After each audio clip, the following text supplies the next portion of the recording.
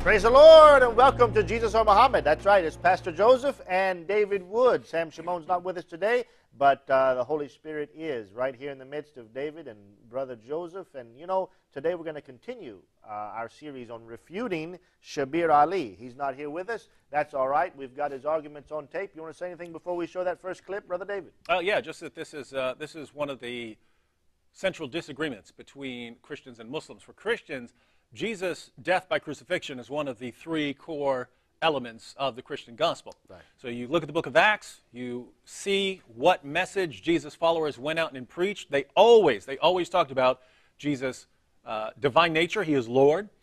He died on the cross for sins, and he rose from the dead. Death, resurrection, deity. Death, resurrection, deity. That's the core of the Christian gospel. Yes. We look at Islam, and Islam agrees with us on a lot of other things. Yeah. Islam agrees with us on things that no one else in the world agrees with us on. So Muslims will tell you Jesus was born of a virgin. Who says that? Oh, we're so similar. Yeah. Jesus was born of a virgin. Jesus performed miracles. He lived the most miraculous life in history. Jesus is the Messiah. Allah raised him to himself. He wouldn't even allow him to die. So Muslims agree with us that Jesus had this miraculous beginning, this miraculous middle, and this miraculous end. Where they disagree with us is on, just happens to be, the three core elements of the Christian gospel, and we're told false prophets, false teachers are going to come and corrupt this message. Right? Right. So here we are refuting Shabir Ali on his contention that Jesus was not crucified. Why don't we show our first clip of the program right now? In the account of death and resurrection of Jesus, may God's peace and blessings be upon him, what is the difference between Islam and Christianity? How do they differ in terms of the death and resurrection of Jesus? Let me start with the ascension, because Christians believe that after he died and he resurrected from the dead, he ascended to heaven. Right. Muslims also believe that Jesus ascended into heaven. And many don't realize this because the Quran says, "Bal rafa'ahu Allahu ilayhi," but God raised him to himself. وَكَانَ اللَّهُ عَزِيزًا حَكِيمًا, and God is mighty and wise. So Muslims share with Christians this understanding that Jesus was raised into heaven. Muslims also believe that Jesus will come again, and that is a shared belief with our Christian friends. All right, so there we have it. So first off, he wants to start with common ground. Yes, we believe in the ascension, and we believe he's coming again. Yeah. And yeah, I'll point out, as far as you know, these lots of the beliefs about Jesus, Muslims agree with us on almost everything except for the core of the Christian gospel that we're told false prophets are going to come along and corrupt. All the less important stuff they agree. The really important, essential stuff, complete disagreement. Yeah. In other words, think about this. We're told this is the core of Jesus' message, death, resurrection, and deity. But be careful, because false prophets are going to come and they're going to try and corrupt that message, those three things, death, resurrection, deity. Watch out, Christians. False prophets are coming to corrupt that. Muhammad comes along. Oh, you Christians believe in God? So do I. You believe in prophets? So do I. You believe God has sent revelations to the world? So do I. You believe Jesus is born of a virgin? So do I. You believe that Jesus he ascended to heaven? So do I. You believe he's going to come again? So do I. You believe he performed all these miracles? So do I. You believe he's the Messiah? So do I. We agree on everything except for these three things that you've been told false prophets are going to come along and corrupt. Other than that, we can agree on everything. Other than these three things that are the core of Jesus' message, and you've been told false prophets are going to come along and corrupt. And that's what Muslim apologists say day after day, even now. Say, look, we're so similar. You just got this few things wrong. Yep. Are we ready to see the next clip? Sure. So he's being asked specifically, what are the differences between Christians and Muslims on this? And obviously, the more important question is who's right? Yeah. Because this is one area where we obviously teach something very different. The Bible teaches that Jesus died by crucifixion. The Quran, and Shabir Ali is going to read it for us, the Quran maintains that Jesus did not die by crucifixion. So here's something where we believe something different, and we can actually test our religion to see which one is correct. Now, Shabir Ali's position is going to be, and we'll see in these clips, Shabir's position is going to be, but the Bible doesn't really affirm the crucifixion. There's a lot of doubt. There's a lot of doubt here. There's a lot of room for doubt here. And notice as you listen to Shabir, it seems as if he is supporting a view which says Jesus was in fact put on the cross and crucified. However, he did not die, so he wasn't technically crucified in his explanation of the definition of crucifixion, meaning to kill. So he kind of fudges here. on the one hand, he goes back and he admits that classical Islamic exposition on this text says that somebody else was made to look like him.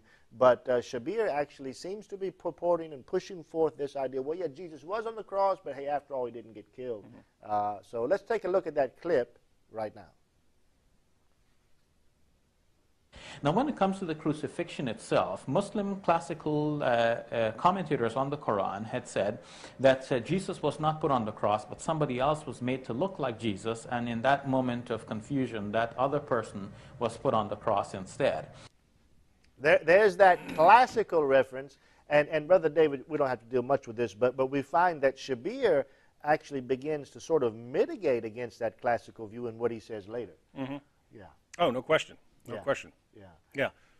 Once again, it's Shabir or Muhammad, Shabir or the first 1,400 years of Islamic teachings and scholarship. Yeah, and why that's interesting is Shabir's attitude is, yes, Muslim commentators have said, have interpreted this to mean that someone else was put on the cross. Well, guess what? That's the first 10, I think. I think there's one possible exception which leaves it ambiguous. But of all of our earliest references, they all hold to some version of substitution theory. As far as our Muslim sources, the earliest 10 sources I can find, there's one that leaves it sort of open. Yeah. All the rest, very clear substitution theory. Jesus was not on the cross, according to earliest Islamic classical. Yeah, and some of these guys are quoting Muhammad. Some of these guys, you could go to Ibn Kathir if you'd like one example. Go to Ibn Kathir, look up Ibn Kathir's commentary on Surah 4, verse 157. You can find it online at Q Tafsir, the letter Q, qtafsir.com. Look up the passage. Very clear substitution theory. Jesus goes to his followers. Who's gonna go in my place? I will. All right, you go then. Yeah. So Shabir is going against centuries of Muslims. Shabir is basically going against 14 centuries of Muslims. This recent development where Muslims say maybe Jesus was nailed to a cross, but maybe he survived. That's a more recent development that comes out of the absolutely strong, airtight, scholarly consensus that Jesus died by crucifixion, right? So they want to admit that Jesus, they want to get as close as they can, right, while still maintaining their Islam. Right. And the problem, the other problem that I think they're trying to deal with is, according to the old view, where did Christians get the idea that Jesus died on the cross? Allah deceives them. Allah deceived us, right? Yeah. Allah deceived us into believing that. So billions of Christians and non-Christians who've believed that Jesus died by crucifixion, we got that false belief from Allah himself. So last week we talked about the corruption of the gospel. Yeah. Muslims say the gospel has been corrupted because the gospel doesn't line up with Islam. Well, I open up my Bible, it says Jesus died by crucifixion. Who corrupted the gospel, if Islam is true? Right. Who corrupted? Don't blame the Apostle Paul. Don't blame the Council of Nicaea. Allah corrupted the message by deceiving people into believing that Jesus died on the cross. Even his disciples were killed for believing a deception of Allah, if that's the case. Yeah. So I think Muslims like Shabir deep down are bothered by this. They want to try and get away with it, and get away from it. But it doesn't help, because they have to believe that Allah somehow miraculously preserved Jesus on the cross, that he survived, and so you still end up with God deceiving people into believing that Jesus died. In other words, if Jesus didn't die, Allah really needed to clarify that. Allah knows, right? I'm protecting Jesus on the cross. He's going to survive. Oh, wait a minute. Everyone's going to take this and start this largest false religion in history, and people are eventually going to reject Islam because it denies one of the most obvious facts of history, that Jesus died by crucifixion. Allah would have known this and said, hey, I better not go through with this, especially when it's totally pointless, right? What's the point? Right. What's the point of it? In other words, I can imagine a situation where God would trick someone, for instance, right? Yeah. So suppose you and I are walking out of ABN and there's a gang of Muslims that are trying to kill us because we said something about Muhammad or Allah or something like this. That was true. And suppose God tricks them. Yeah. You quoted our book. You quoted our hadith. How dare you? You must die, right?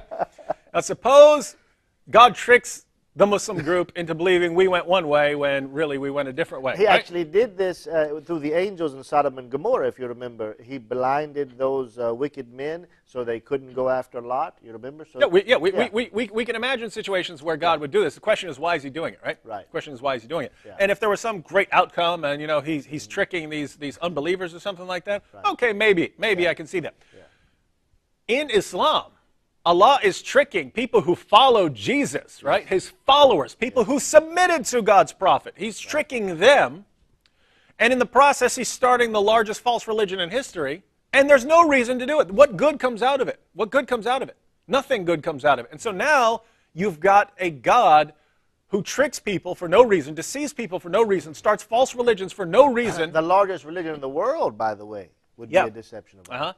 And you say, why? And well, that's just what Allah does. And once you introduce an all-powerful deceiver into your equation here, into your theology, how do you know what to believe? Well, he is Khair al-Makarena. I guess at least that's consistent if he is, in fact, the greatest of all deceivers. Yeah. But then, of course, what's to say Islam is not a deception? Yeah, and exactly. And that's exactly the point. Yeah.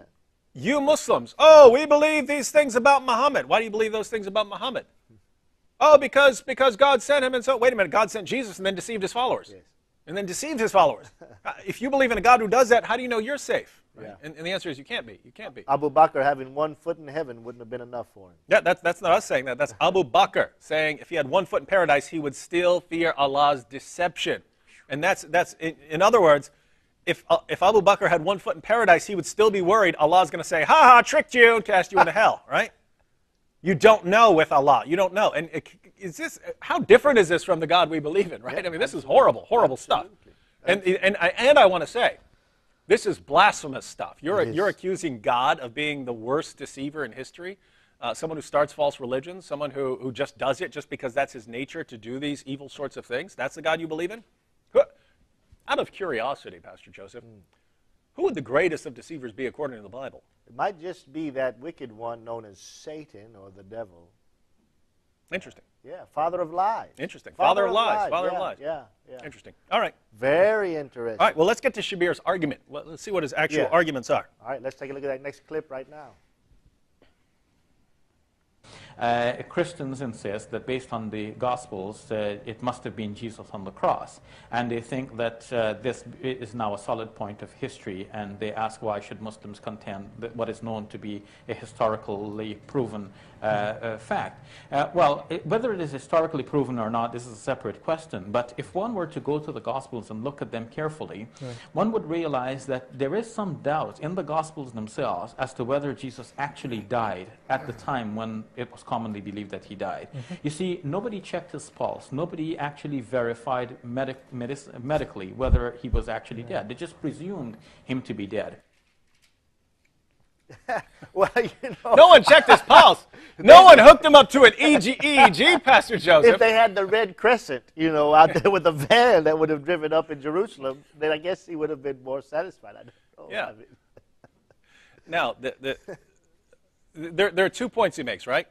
One, he says, well, Christians seem to think that obviously since Jesus was crucified, he's going to die, and that we believe this on the basis of some kind of evidence. And then he wants to say, but the Bible itself, Bible itself is in doubt as to whether he died.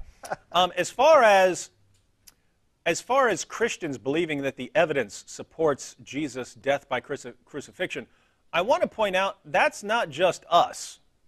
Right? There are lots of things that non-Christians would disagree with us about, right? So a non-Christian's going to say Jesus didn't let's say an atheist is going to say Jesus never performed miracles. Never happened. Because miracles don't happen, because there is no God. Or Jesus obviously can't be divine because there is nothing divine, right? So non-Christians, specifically atheists or naturalists, are going to disagree with us on certain things. Yeah. And so it's very interesting when virtually everyone agrees with us on something. Even the enemies, the Jews even said they crucified. Yeah. The Romans, the secularists. We have Jewish sources, we have Christian sources, and we have Roman sources, all supporting Jesus' death by crucifixion. And both biblical and extra-biblical, outside the Bible. Yeah. And when you get down to our day, critical scholars, and I'm not even talking about Christian scholars, I'm talking about agnostic scholars and atheist scholars. Yeah. They not only say that Jesus' death by crucifixion, they don't just say, probably, I guess. Yeah. Like Shabir said, you might think it, you might not, based on the sources. They say that Jesus' death by crucifixion is one of the best established facts of history. Let me read you a few quotations, just for those of you out there who don't know who I am and might not have any reason to trust me right now. The atheist New Testament scholar, Gerd Ludemann, says, Jesus' death as a consequence of crucifixion is indisputable.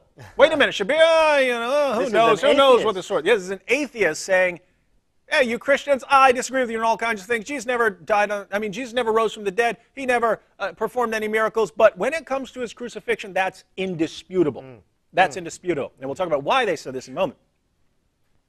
John Dominic Crossan of the Jesus Seminar, it doesn't get any more liberal and out there than this, said that there is, quote, not the slightest doubt about the fact of Jesus' crucifixion under Pontius Pilate. There is not the slightest doubt. Wait, according to Shabir, the Bible's in doubt, right? We're in doubt. And these guys doubt everything else.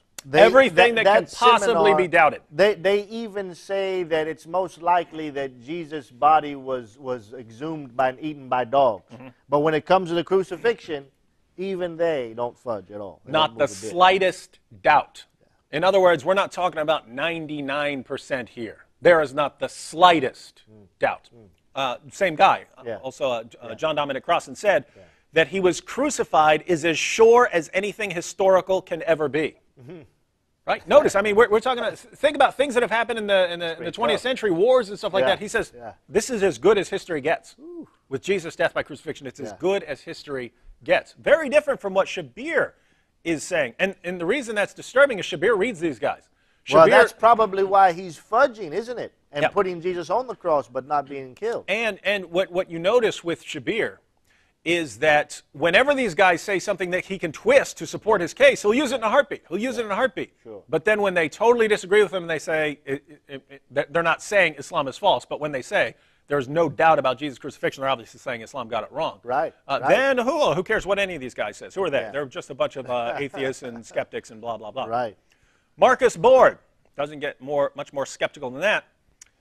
States that Jesus' execution is, quote, the most certain fact about the historical Jesus.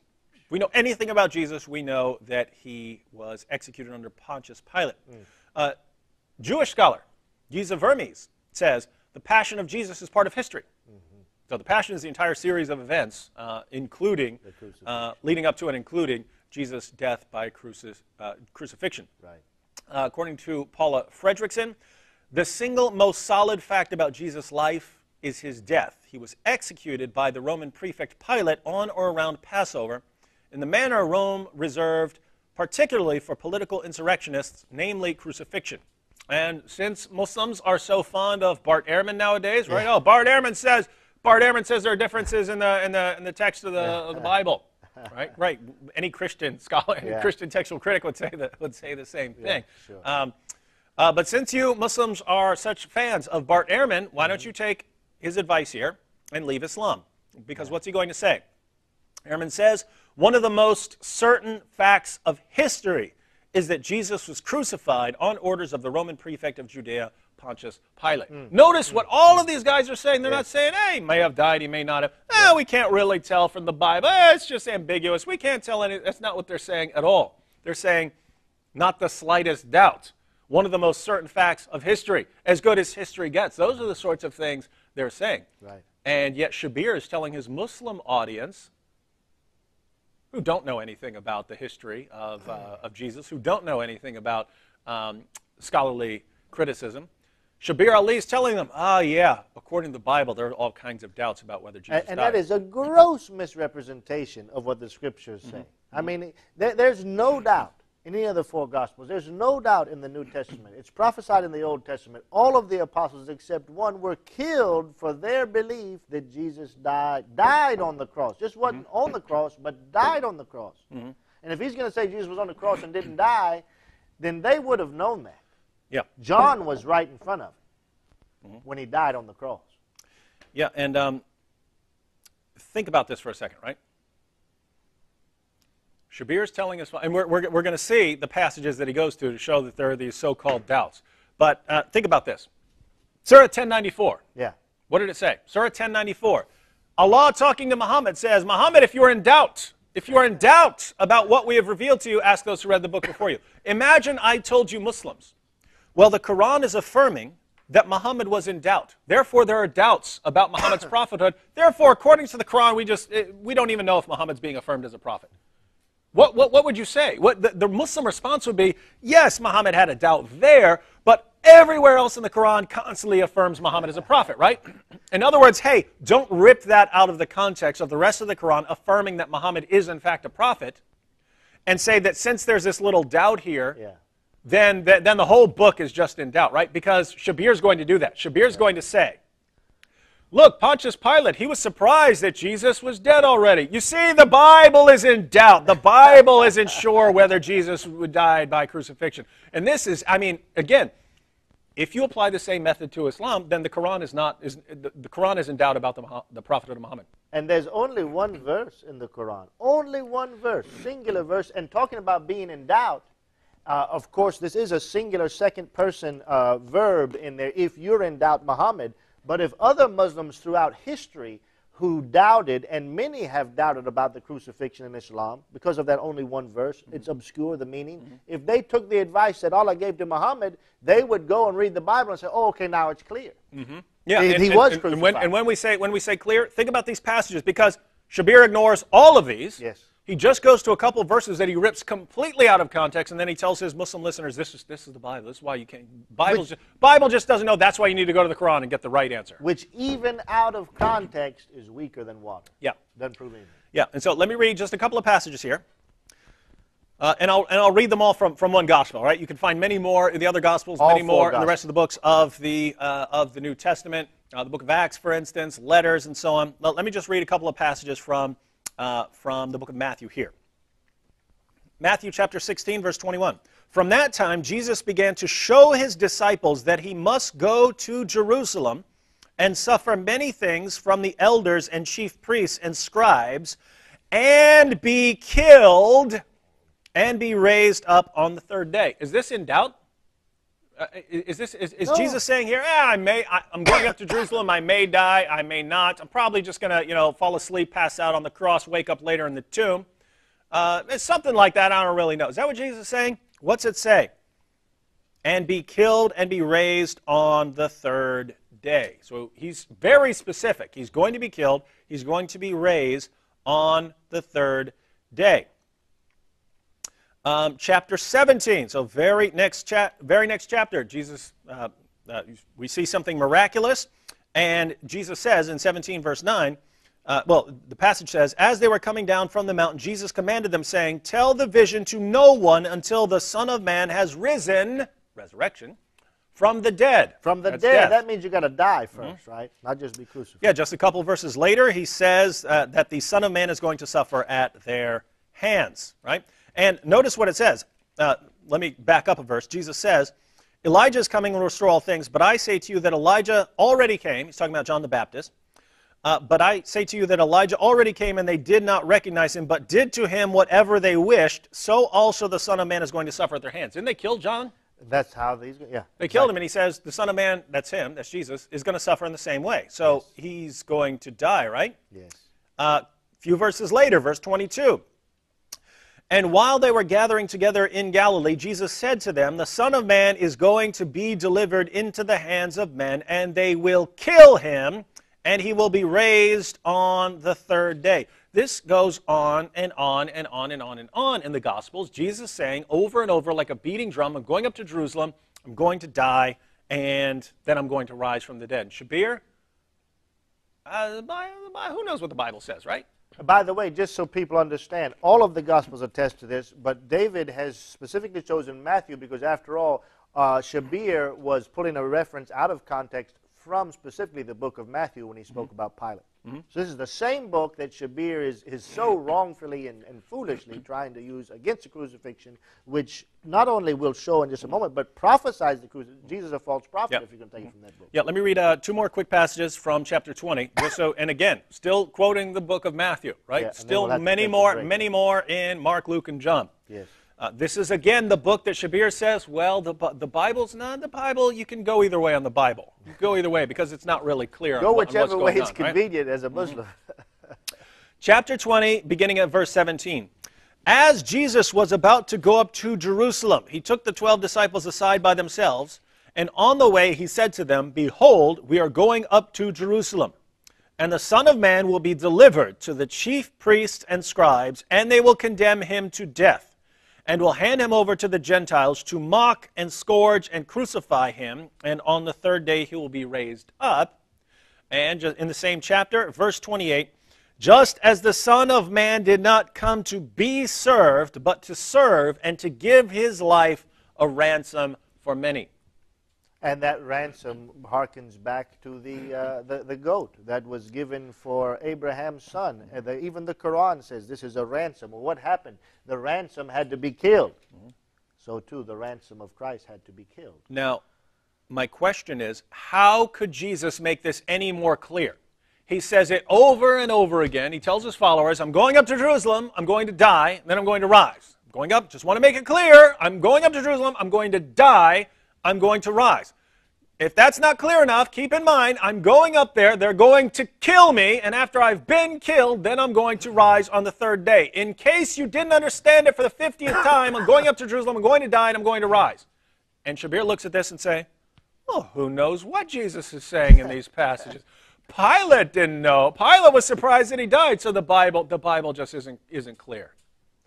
The reason they didn't break his leg is because he had died. And he uses that as one of the reasons that, well, maybe he didn't die, they didn't break his leg.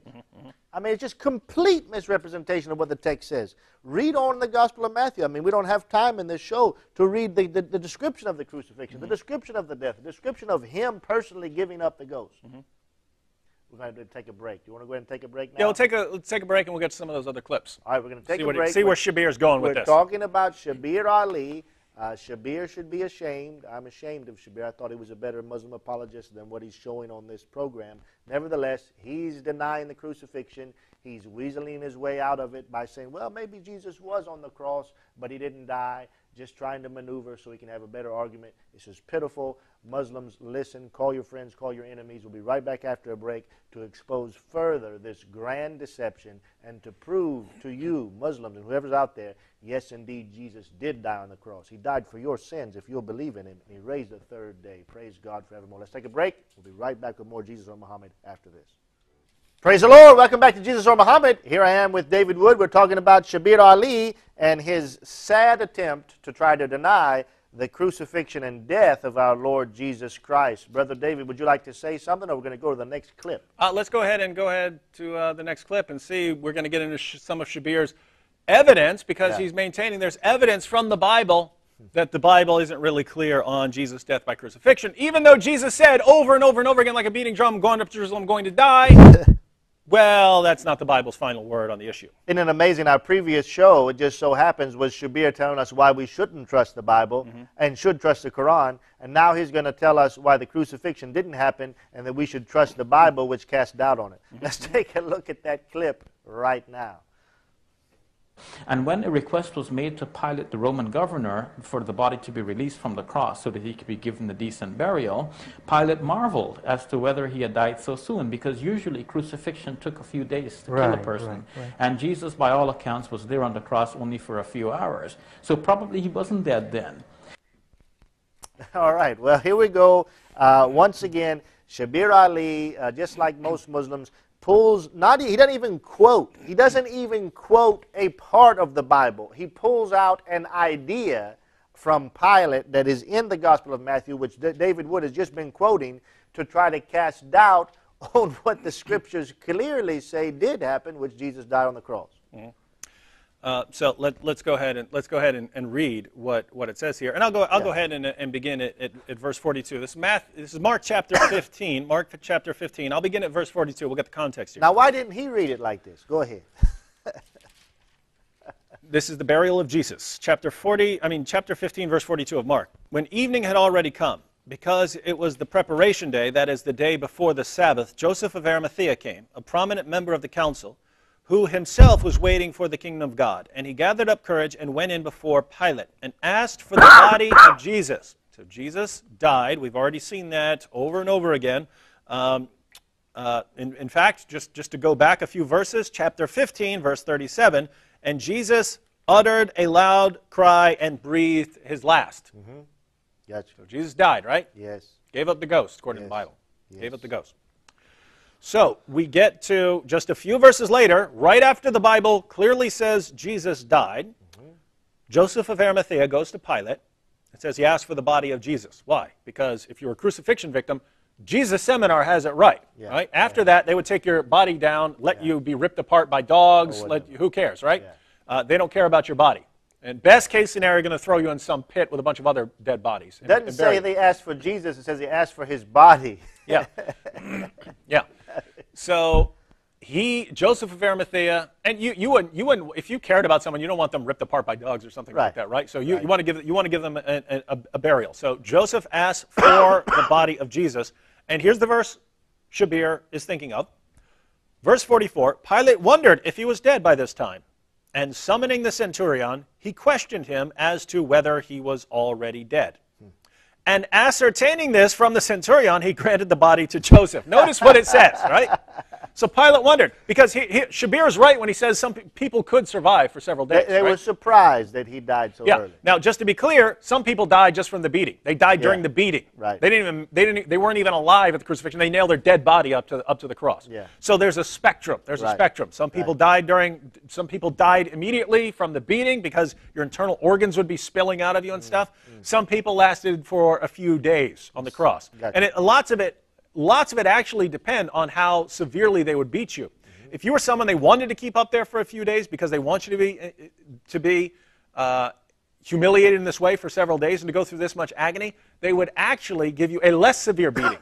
Right? If they wanted to speed up the process, they give you a horrible beating and then you're dead. They're putting you out of your misery. But the other two did die that day. We know they had noticed they had to speed that one up. They had to speed that one up by breaking the legs. Yeah.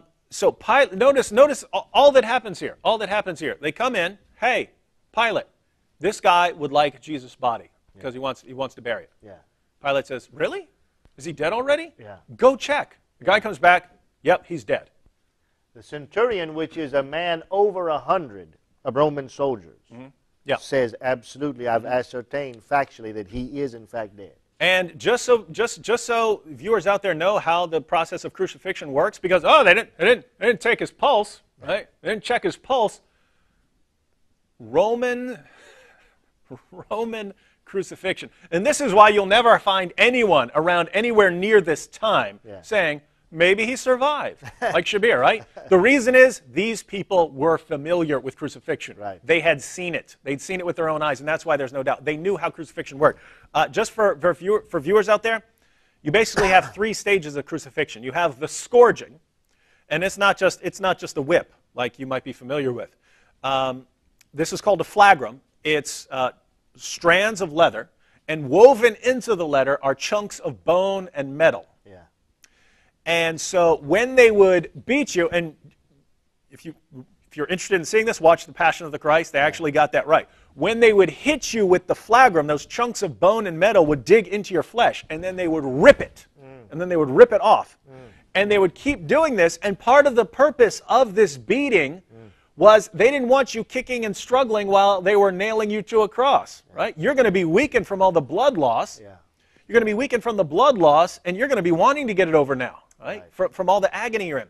Anyway, they would beat you across the front. They would beat you across the back. We have records of people's their skin and their muscles hanging from their backs. We have records of people's intestines spilling out. They were beaten so severely across their stomach that their guts spilled out.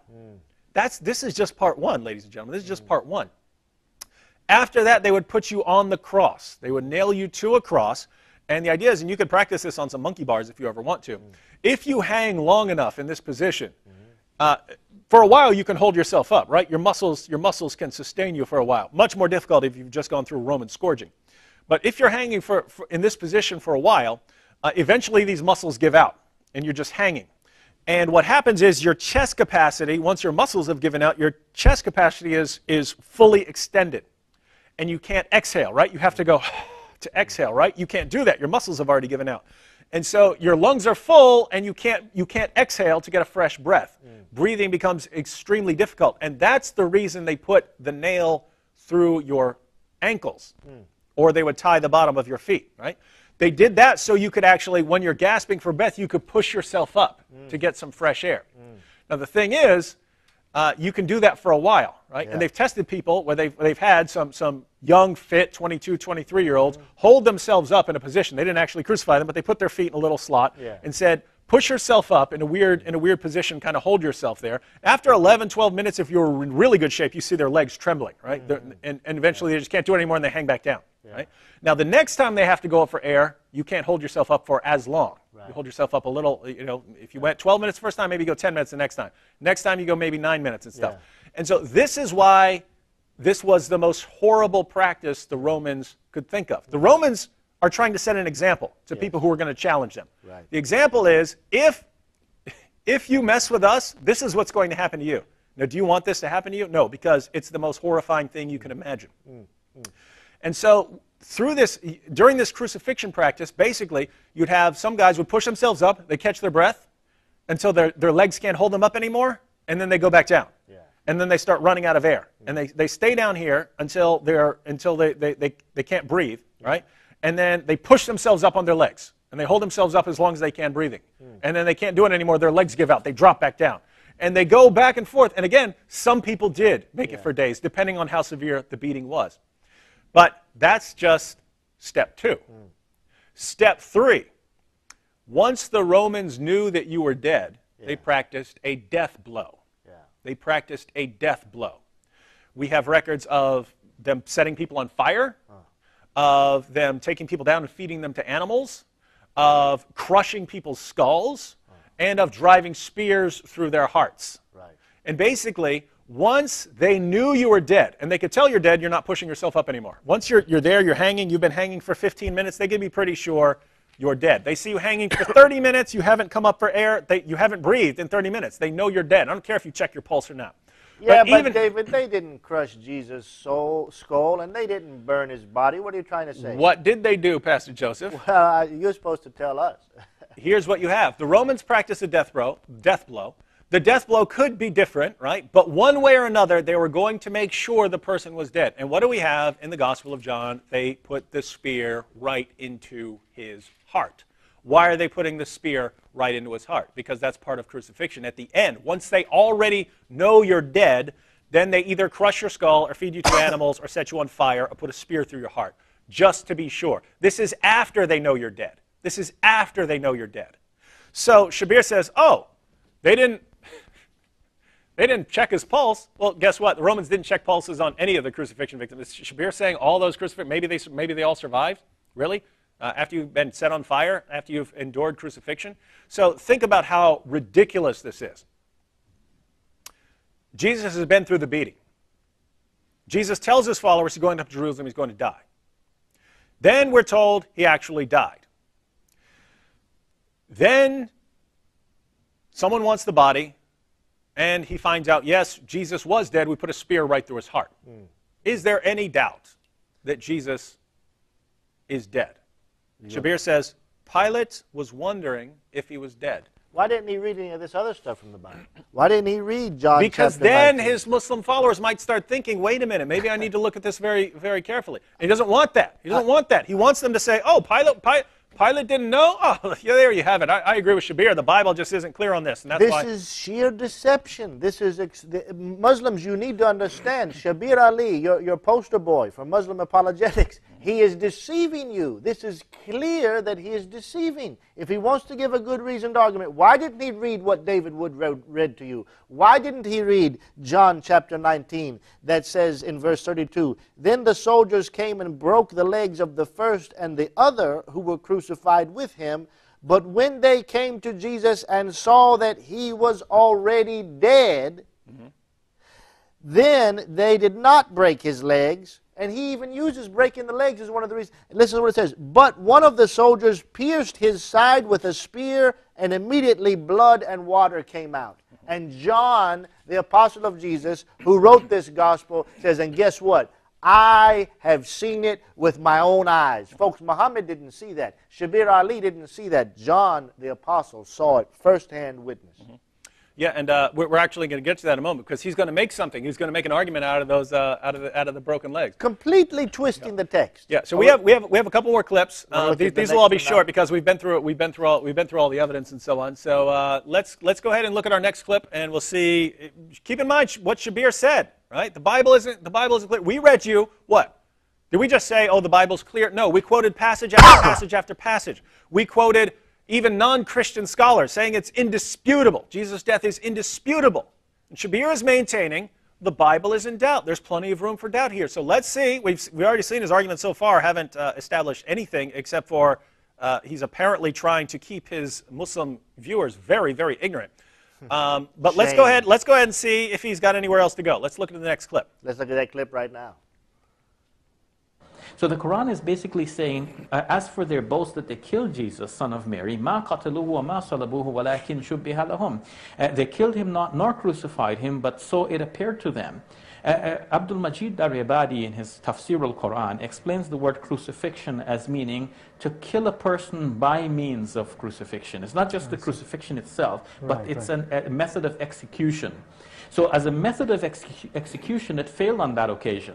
To me, this is what the Quran is saying. They killed him not, and in case they were thinking, but wait a minute, we crucified him, the Quran is saying, well, you didn't even do that, did you? Because if you look back at the records, you will see that there was some doubt. Did you notice something? The Quran, Surah 4157, he quotes, says, they did not, la salabu or la katilu. They did not crucify him, nor did they kill him. But you notice what he's trying to say is, well, actually, they did crucify him, but they didn't kill him. And he goes to some Muslim scholar to defend himself, say, oh, but this Muslim scholar says, well, crucifixion doesn't really mean crucifixion. Crucifixion only means crucifixion when they're actually killed. Yeah. But the Quran makes a distinction between, crucifixion. They say he wasn't crucified, nor was he killed. It says, and it specifically says, they did not kill him, nor did they crucify him. So wait a minute. Obviously, nor did they crucify him means they didn't kill him by crucifixion, then according to Shabir Ali, what the Quran is saying, they didn't kill him, nor did they kill him by crucifixion. Obviously, if they didn't kill him by crucifixion, right? Well, so what? The perfectly clear, perfectly eloquent Quran is just being redundant here. It's like me saying to you, ladies and gentlemen, suppose someone was accused of stabbing someone to death, right? And I said, no, he didn't kill him, nor did he stab him to death. Obviously, if you didn't kill him, you didn't kill him with a knife. Well, Shabir say that they did crucify him, but they didn't kill him. The Quran, I believe, is saying they didn't crucify him, nor did they kill him. Yeah, and I'd say that's obvious, right? Yeah. And that's the way all the early Muslim commentators interpreted or Muhammad. it. That's the way Ibn Abbas interpreted it. That's why Ibn Kathir interpreted it. That's why everyone interpreted it. It's when you get down to the 20th century and 21st century when Muslims start making this silly claim about Jesus surviving crucifixion. Actually, go back to the 1900s where it actually comes from. Mirza Ghulam Ahmad, who started the Ahmadis.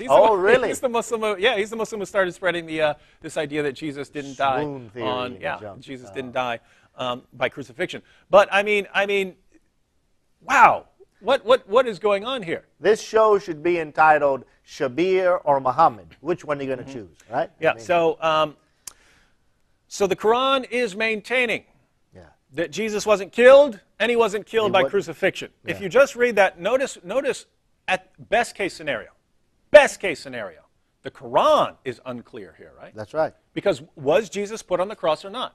As a Muslim, you have to say the Quran is so unclear here, even our Muslim scholars were deceived by this. Even centuries of Muslim commentators were deceived by this. Even Muhammad and his own companions were deceived by this because they all thought it meant Jesus was substituted by someone else. And why? Why else would this be a problem? Well, notice how the Bible uses crucifixion, right? The Bible can also mean killed him by crucifying or just nailing him to a cross, right? So notice Jesus is still alive in chapter 27, verse 35, when it says, and when they had crucified him, they divided up his garments among themselves by casting lots. And Jesus is still talking after this. So he's still alive, but he's already been crucified. Why? What's crucified mean? Crucified here means nailed into a cross. Right. So which one does the Quran mean? Well, the Quran doesn't tell us. The Quran doesn't even tell us. It just says he wasn't crucified. Which one does it mean? And the reason I find that important is because just in the same passage, it makes fun of Christians and Jews for not having certainty. Yeah. You're Muslim scholars. Your top Muslim apologists can't even agree on what the Quran means here, and you're turn around and make fun of us and say we don't have certainty when even the most critical scholars in the world say we have certainty on this matter. And there's other verses in the Quran that mitigate against this understanding. Yeah.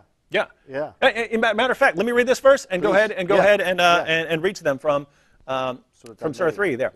Yeah. The angel said, this is Matthew chapter 28, verse 5. The women come to the tomb. Verse 5, the angel said to the women, do not be afraid, for I know that you are looking for Jesus who has been crucified. He is not here, for he has risen just as he said. So notice what he said. The angel says, remember when Jesus said over and over again that he's going to die and that he's going to rise from the dead? Yeah. And then remember, he was crucified and nailed to the cross and he was dead and he put a spear through his heart. Remember that? And now you're showing up here and he's gone? Yeah, that's because he rose from the dead, just like he said he was going to do. That very next phrase, David says, and go quickly and tell his disciples that he is risen from the dead. And Shabir says, well, the Bible's not clear here. But think about this. If the Bible's not clear when it says, when Jesus says he's going up to Jerusalem to die, and then it says he dies, and then an angel comes along and says, oh, he died. But the Bible's not clear because, Pontius Pilate was surprised he was dead already. Then would Muslims also have the same problem? Would Muslims also have the same problem? Yeah. What do you have? Well, I mean, I just say this. It's almost like poor Shabir's got to run to the Bible because the Quran certainly doesn't give him enough proof. Let's just take Surah Al-Maryam real quickly. Surah Al-Maryam, okay. Surah 19, verse 33.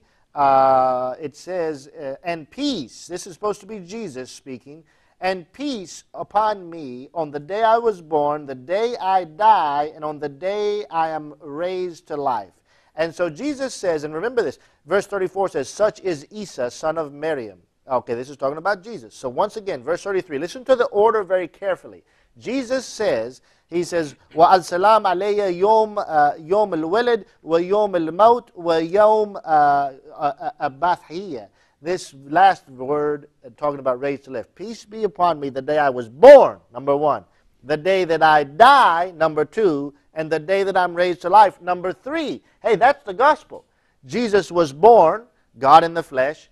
He lived a perfect life. He died on the cross. And on the third day, he rose again. They got the order right. But what Shabir is telling us, and what modern day apologists are telling us, that the Quran is saying, that no, Jesus was born, and then he didn't die at all. But Allah raised him to himself. But sometime, according to the hadith, sometime a long time from now, he's going to come back and live and get married and have children. Oh, and then he'll die. But that contradicts the clear order of the words of Jesus himself. Yeah. And the reason this is a perfect example is suppose you opened up to that verse. Yeah. Jesus is saying, peace be born, upon me. going to die, going to be raised. Right? Yep. You would look at that and say, oh, so Jesus is going to die, and then he's going to be raised. Right.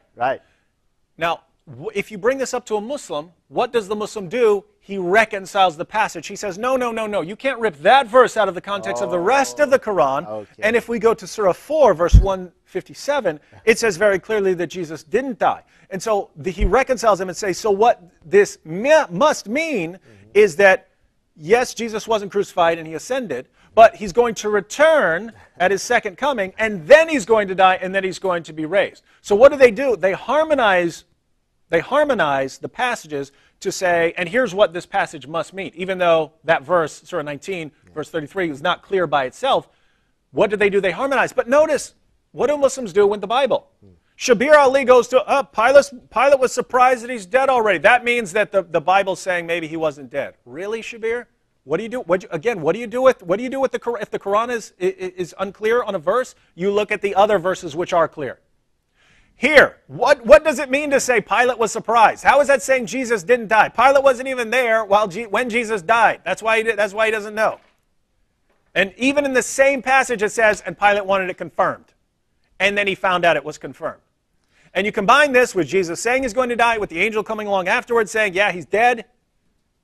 And why do you not apply the same method? Why do you apply totally different standards? Why do you say, if it's the Quran, we have to harmonize the passage. If it's the Bible, we can rip anything we want out of context, totally ignore everything else the Bible says? We have 2 more clips in only a couple minutes. Let's try and get to them real quick. Let's take the next clip right now, and we'll get that reference for you in a moment. Let's take the next clip right now. This explains why in Matthew's Gospel it says that the Jews who wanted him dead, it came back the next day, which was the day of the Sabbath. Because the crucifixion occurred on the Friday, they said, and then the Sabbath is the Saturday. The Jews came back and they went to Pilate and they said, well, wait a minute, seal up the tomb, lest the disciples will come, steal his body away, and then they will proclaim that he resurrected from the dead, and then the second deception would be greater than the first. What did they think was the first deception? You see, they left the scene on Friday thinking that Jesus would be dead. Right. They had requested that the legs of the crucified victims be broken, but only the other 2 victims had their legs broken, and Jesus' legs were spared. So what's the purpose of breaking the legs? One theory is that by breaking the legs, you hasten death. Right, right. So the Jews left the scene thinking that his legs would be broken, he'd be done for. They heard later on that his legs weren't broken, and now they're saying, well, wait a minute, seal up the tomb, because the next thing you know, he'll come out of the tomb alive, and then they will say that he resurrected from the dead. Right. So the last deception is worse than the first. Now, there are 2 things here. Shabir points out that Jesus' legs weren't broken, and the legs of the others were, right? And that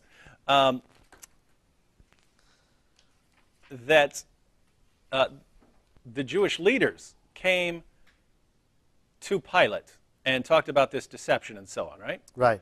And let's make sure this next deception isn't worse than the first, right? Right, right. And so the first deception, what? That Jesus died.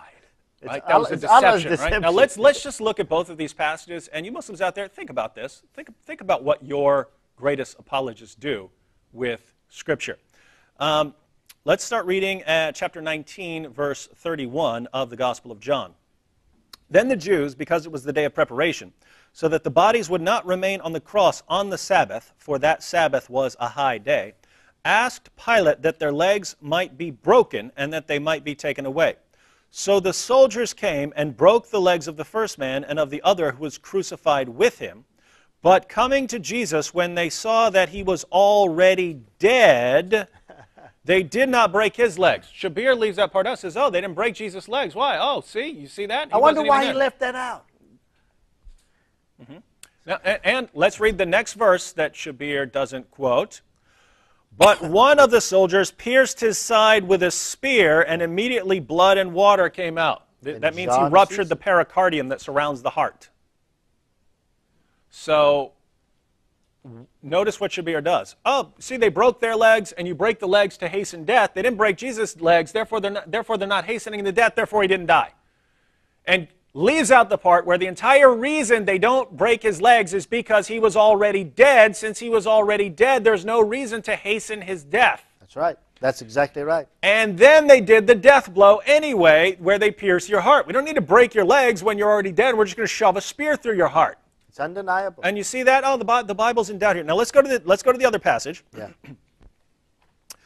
And again, notice this, and you're right, this is flat out deception. Yeah. Shabir's read these passages. He knows his followers haven't, and so he quotes them and deliberately misrepresents the text. So, Matthew chapter 27, we'll begin at verse 62.